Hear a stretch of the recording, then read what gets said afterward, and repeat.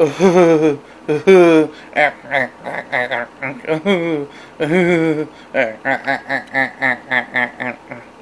folks, Sobora here. As you just saw the clip, yep, that's Beavis and Butthead.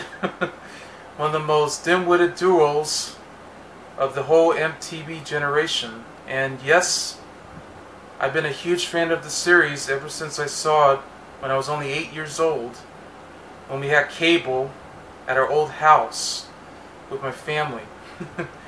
We used to watch the show all the time during late night television on MTV. We tune it on anytime it's on, and we basically just watch Beavis and Butthead doing a lot of dumb things, and they go score some chicks.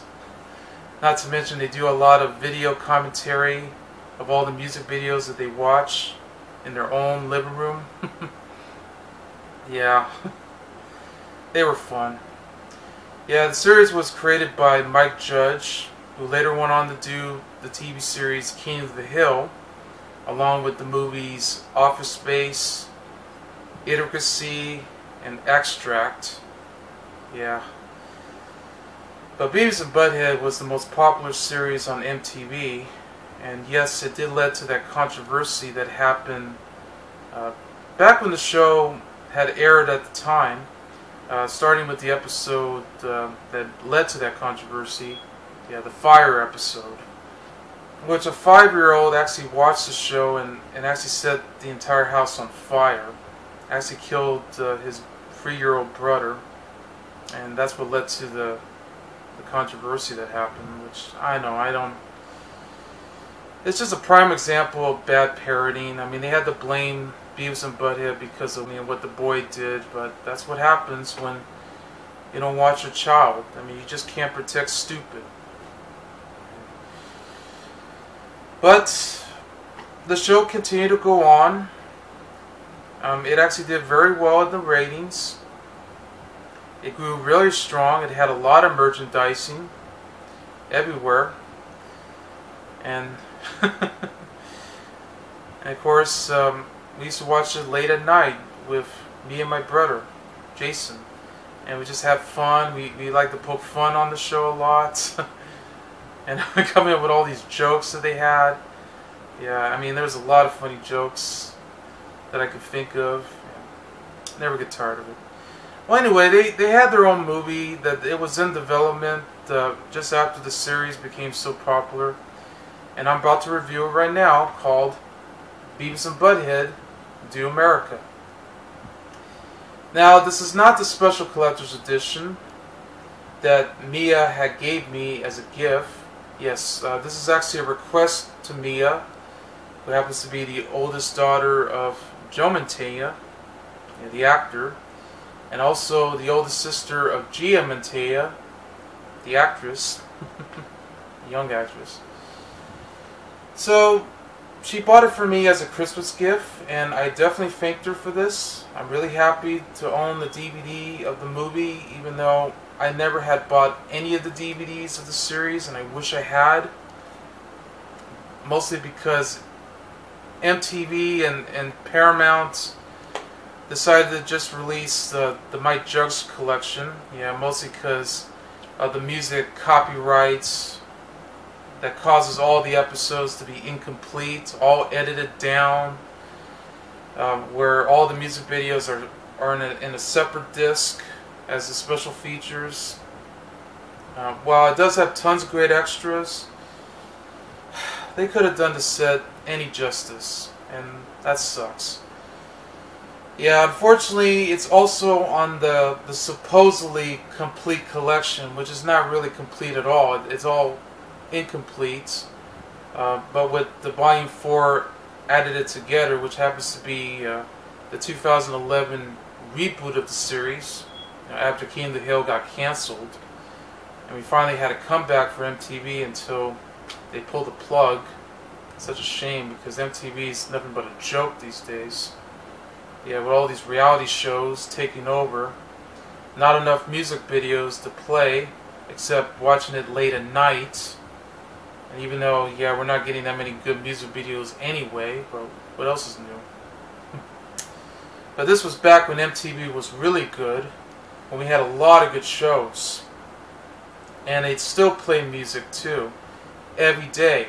You know, sometimes, like, they could play it in the afternoon, they could play it at night, they could play it throughout the entire weekend if they have to, while they play a lot of great shows come to mind. But Beavis and Butthead's always been my favorite of them all, as opposed to all the other shows that aired on MTV at the time. So yeah, so this was my favorite show. Yeah, I guess mostly because I was into all these funny, dumb humor that we get from them. Yeah, I guess mostly because we had Bill and Ted, and then later we started getting the Wayne's World too, and you know, from Saturday Night Live, and they had a movie. So I guess we're into all the dumb guys, you know, dumb dudes just going around doing a lot of crazy stunts and just having fun. Do whatever they want. Well, basically the movie's about Beavis and Butthead decided to search for their stolen television set by these two guys while they wound up getting involved in a terrorist plot. Yeah, mostly because there was an X5 unit that's going to spread around the country. They're trying to stop these two couples from detonating the entire virus of the X5 unit. So there you go. But anyway, it's a cool cover art that they chose, especially on the back as well. Special Collector's Edition was a lot different. So, but you can also pick up the Special Collector's Edition that's included on the supposedly complete collection of Beavis and Butthead that's now on DVD that you can find in stores. But keep this in mind, this is not the uncut set that has all the episodes that you're expecting. But the only way you can get all these episodes is you got to order it on iOffer on the internet, or even try to find uncut episodes available somewhere on the internet if you have a chance. Or you can also get all the episodes that they play it on MTV Classic, because yes, we now have MTV Classic, and they do play all the episodes of Beavis and Butthead, so you'll definitely get a chance. So if you have your old DVDs of the Mike Judge collection and you want to get the uncut versions, feel free to do so if you have to. But chances are you'd just be better off having the uncut episodes the way they were meant to be seen, with all the music videos intact, not cut off, not lines of dialogue being edited down or cutting down. I mean, we deserve better for all Beavis and Butthead fans, and that's for sure. But nevertheless, I could still pick up the set though, granted. Mostly for the extras, and more of the extras on this DVD set that's not included on that Mia just gave me, but that's okay. I still wish they had it in a better packaging though, but I guess I could take it elsewhere. I just hope the disc will still be able to play perfectly without any scratches coming around if I had to take it elsewhere. Well, anyway, the first time I saw Beavis and Butthead do America, I saw it at the drive-in theater in Gardena, California, which is the Vermont Drive-In that's owned and operated by Pacific Theaters. It's no longer there anymore because it now became all these household developments that they got. Yeah, they now became simply houses, so they took over the property. But I remember going out with my cousin, or my aunt, named Anna. She used to take me out to a lot of places, and she went out with her boyfriend, Johnny, so we went to go see the movie at the drive-in theater, and they were playing Beavis and Butthead Do America, along with the movie The Relic, which is an underrated horror movie that was directed by Peter Hyams. It's actually a very good movie. If I ever find a copy of that film, I'll definitely have a chance to review it and watch it. Well, anyway. I had a good time watching this movie. I had fun. I was laughing like hell when I saw this. I mean, there's a lot of memorable scenes in this movie that I just never forget. But let's get to the review. It stars Mike Judge, who does the voice of Beavis and Butthead, along with Tom Anderson, which is basically sound more like Hank Hill. Well, even when I saw King of the Hill, of course, when it aired on Fox a year later, a lot earlier actually. When I think of Hank Hill, I think of Tom Anderson, which, you know, Beavis and Butthead always pesters the next door neighbor. He also voices Principal McVicker and Mr. Van Driesen and all the rest. We also got Demi Moore with Bruce Willis, yeah, both of which were a couple at the time, yeah, before they were divorced 2 years later. Robert Stack from the TV series The Untouchables, and he went on to do the show Unsolved Mysteries, so you always recognize his voice, and you know, he always has that deep, strong voice of his. And he's been in other films too, like Airplane, come to mind. He was a great actor. Sadly, no longer with us. He passed away in 2003. But he was a great actor, nevertheless. Cloris Leachman, yeah, from the TV series Phyllis, as well as the Mary Tyler Moore Show. Basically plays Mary's best friend, along with Rhoda. But Cloris went on to do a lot of stuff. Mostly, she was on the TV series The Facts of Life. Yeah, replacing Charlotte Rae as Miss Garrett. So she was taken over. But she also did a lot of movies, and mostly the Mel Brooks movies. Yeah. Yeah. Richard Linklater, who's the director and writer of other films, but he's also the actor as well.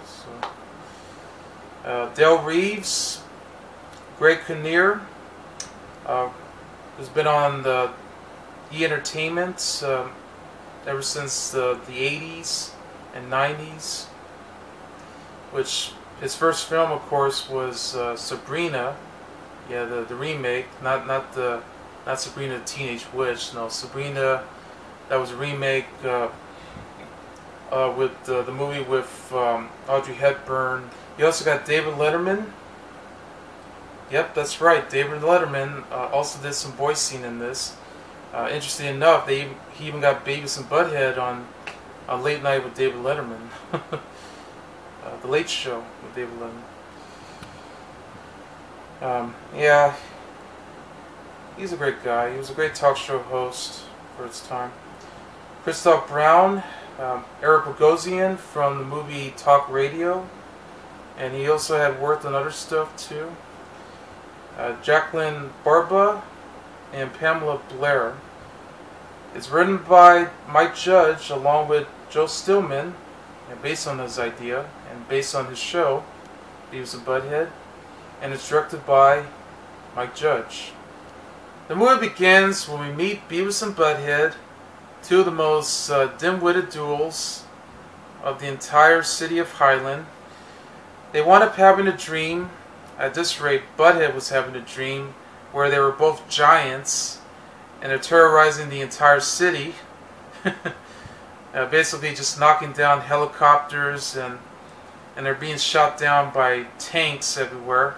But then Butthead suddenly spotted a chick inside the first story window, and and he grabs her, while Beavis suddenly shows up and started shooting all the fire flames out of his mouth like he was Godzilla, and just taking down everybody. But then Beavis suddenly came in because they both want to score on the same chick that Butthead was holding. Yeah, so they were about to have a fight until we realized that the whole thing was a dream. And so Beavis actually woke Butthead up only to discover that their TV is being stolen by two guys,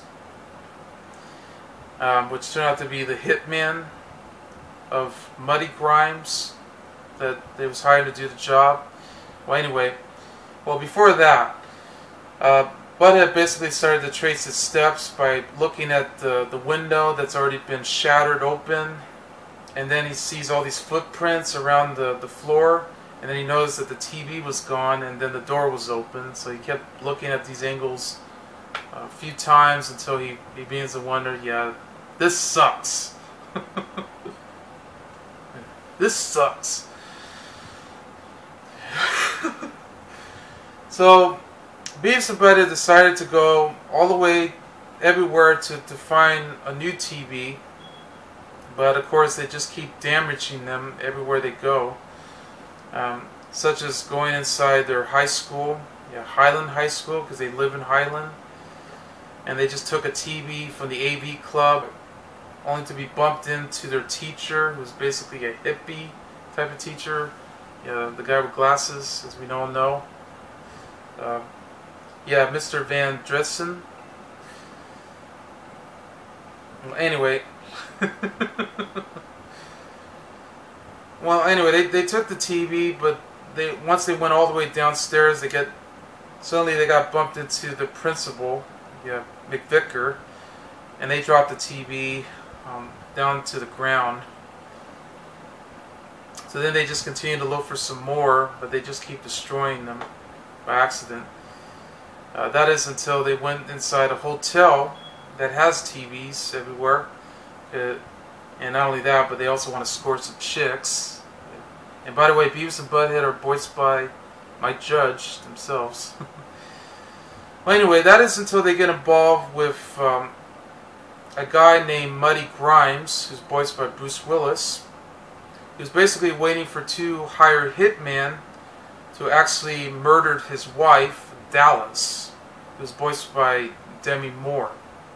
Because at the time, Bruce Willis and Demi Moore were a couple until their divorce in 1998. That sucks. So basically, he mistaking Beavis and Butthead as two hired hitmen because they want him to do the job to actually murder Dallas, and mostly because Dallas also has the X5 unit that's hidden somewhere. Because, as we know, the X5 unit is a deadly virus that's going to spread around the entire country, which ATF agent Fleming, that's voiced by Robert Stack, along with his partner Agent Bork, who's voiced by Greg Kinnear, they're about to stop him from detonating the unit. So that's why they're trying to track them down and track down the unit before it's too late. So Beavis and Butthead accepted the job to actually do her. So they want to score her completely by taking a trip down to Las Vegas. They took a plane there, which suddenly chaos started to happen already. Especially with the turbulence that was going on once they start the plane. And of course they also bumped into an old woman voiced by Cloris Leachman. She was there just so she can have some so she can go to Las Vegas, win some slots at the casino and be able to have fun. While they mistaken her, saying that we're going to score some sluts. It's funny. Well, they had trouble putting their seatbelts on. That is until Butthead suddenly spotted a stewardess, and he helps Butthead put on the seatbelt, and he says, "I love you." So then, when the plane starts, there's a lot of turbulence, and and Beavis just screams, "We're all gonna die!" And Butthead just want to get out just to meet the stewardess, and then he keeps flying over, and all this stuff is coming right out, and then he landed all the way down into the back, and that's where he spotted the stewardess already putting her seatbelt on, just to be protected. And he's telling her to do it again.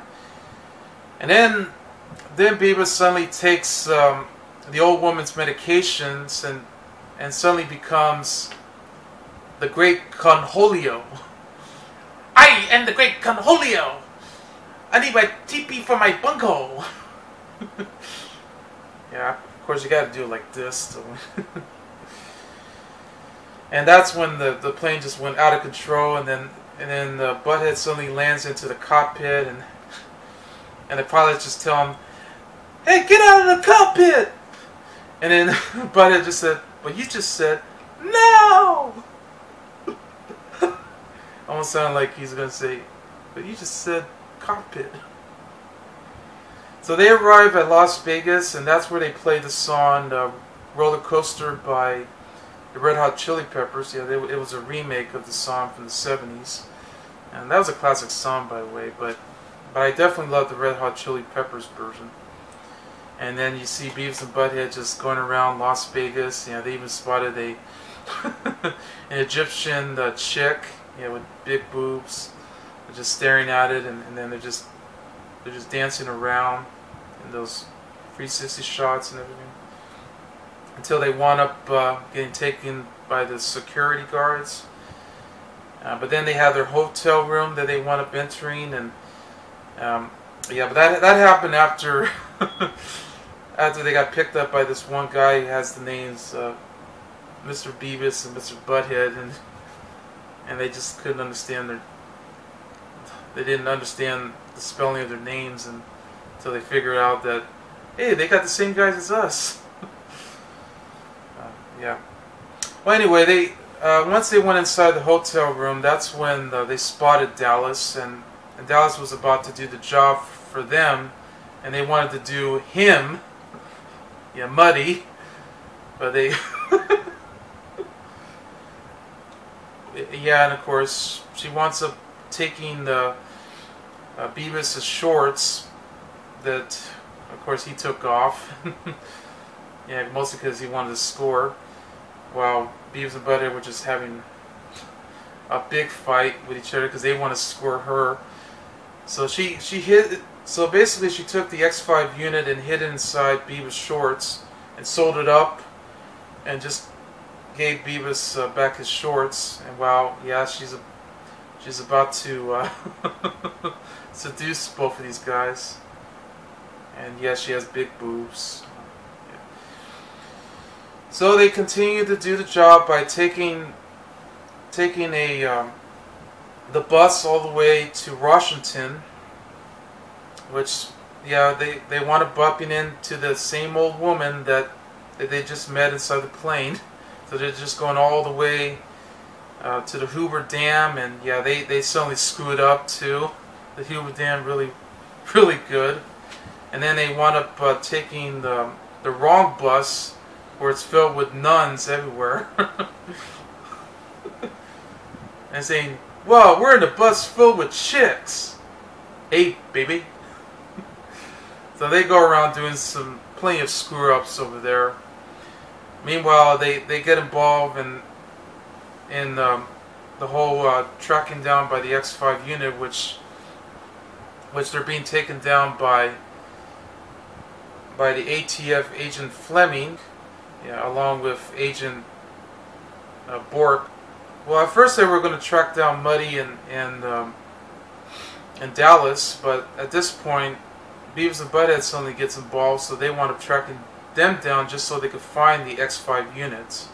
So basically, they just spend the entire movie just trying to do whatever they can. Yeah, there are a lot of funny moments in this movie too, where they they wound up going into the desert because they just missed the bus, and that's when the Beavis suddenly gets a hallucination scene where suddenly he dreams that they were both in a really crazy sequence right there, which believe it or not was actually done by Rob Zombie. And yes, there's even a Rob Zombie song too, because part of his band White Zombie. But the sequence, of course, was directed by Chris Panowski, so he did this. So this was actually based on Rob Zombie's animated works that he did. And of course, he also went on to direct movies too, as we all know. Yeah, gotta love Rob Zombie. Suddenly, they wound up spotting their fathers. Yeah, because they definitely look like themselves. But they always keep leaving them behind all the time. But and of course, they don't even know each other that well either. Of course, they even had one scene where they actually did a huge fart, and that's where it almost looked like a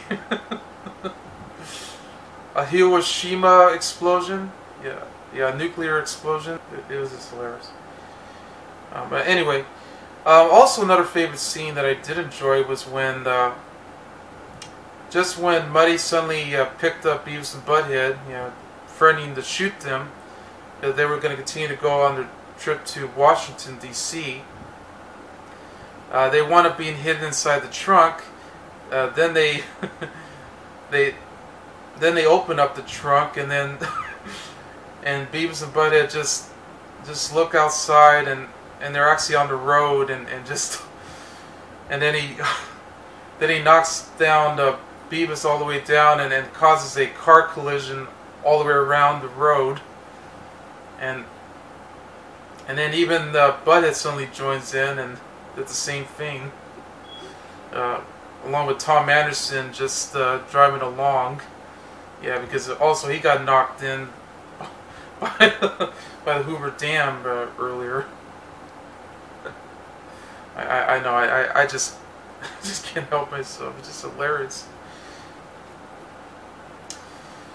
So they finally went to Washington, D.C. and they hang around. They basically just spotting around and just.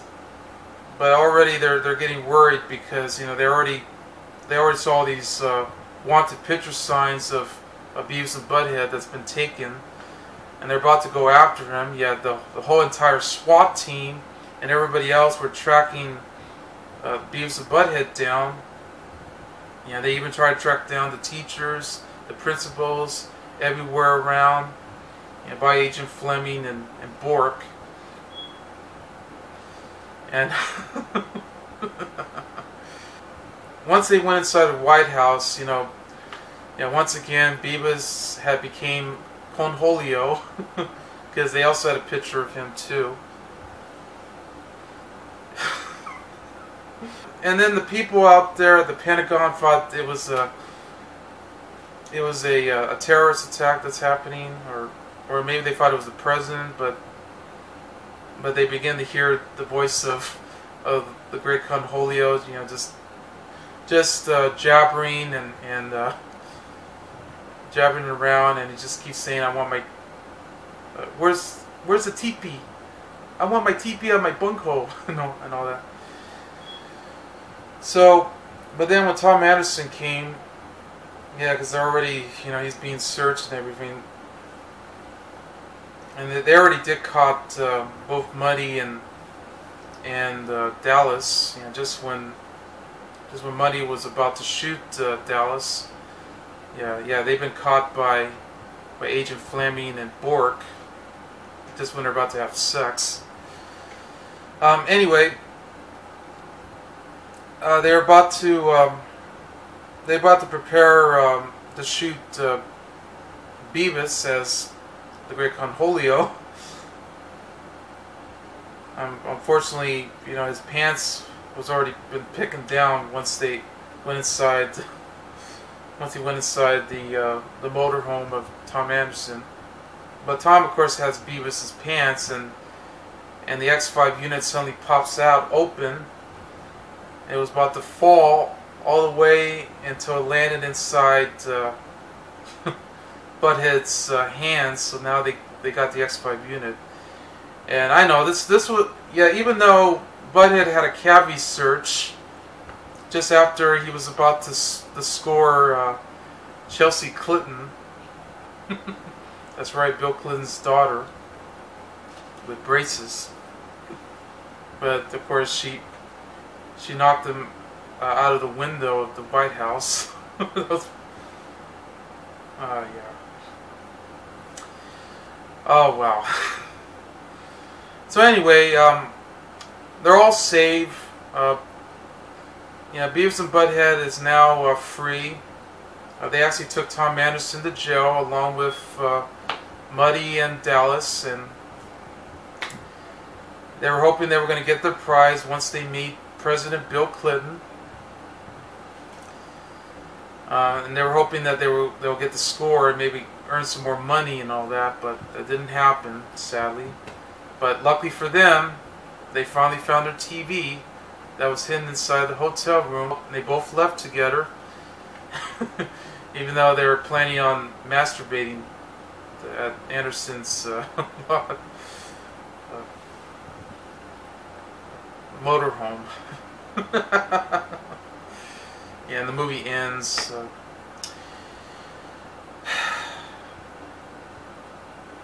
It's a very funny movie, very hilarious. Really enjoyed it a lot, and never gets old. Even after 21 years, it still holds up, still hilarious, and never get tired of it. Especially right here. And this was a big hit when it came out back in 1996 during the holiday season. In fact, it earned $63.1 million out of its $12 million budget. And wow, that was a big hit for MTV. Seeing that this was their second movie after Joe's Apartment. Yeah, the movie with the cockroaches. Yeah. It was alright.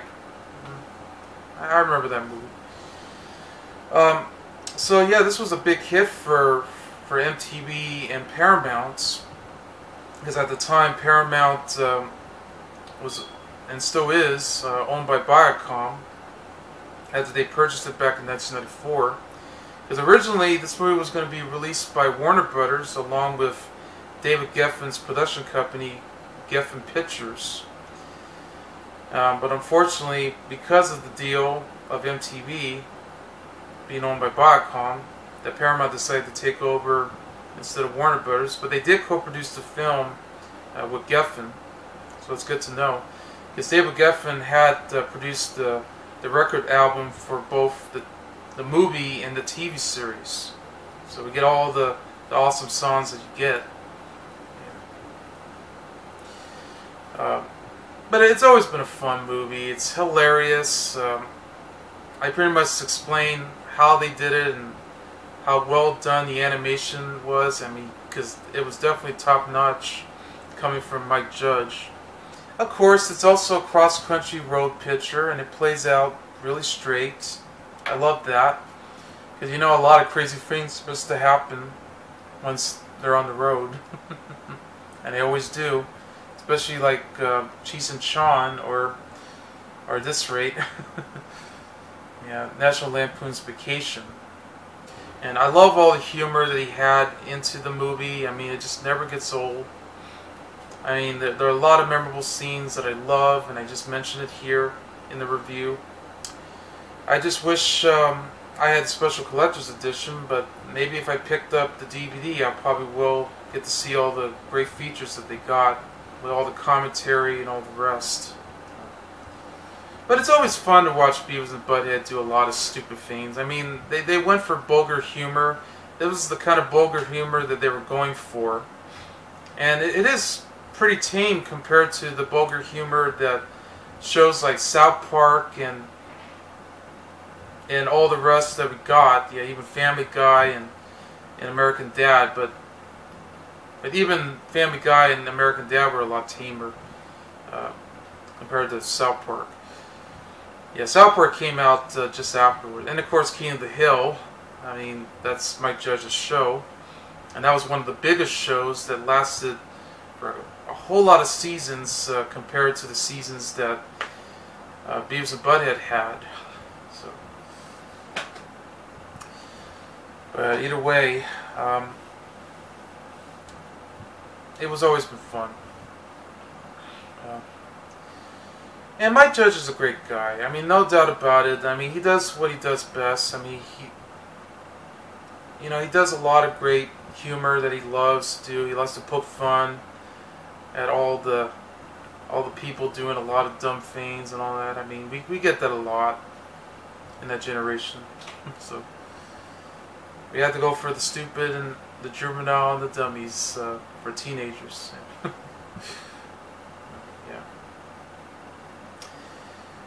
Yeah. Anyway, it has a wonderful soundtrack too. They had a lot of great songs. I mean, besides Red Hot Chili Peppers and Ride Zombie, they even got songs by Isaac Hayes, especially with that opening. That's basically just like Shaft, or at this rate, Starsky and Hutch in a way.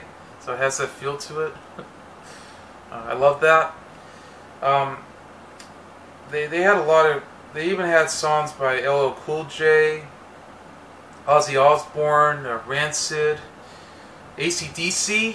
Yep, they even got a song by AC/DC, because I know Beavis and Butthead, at this rate, Butthead wears the AC/DC shirt and Beavis wears the Metallica shirt.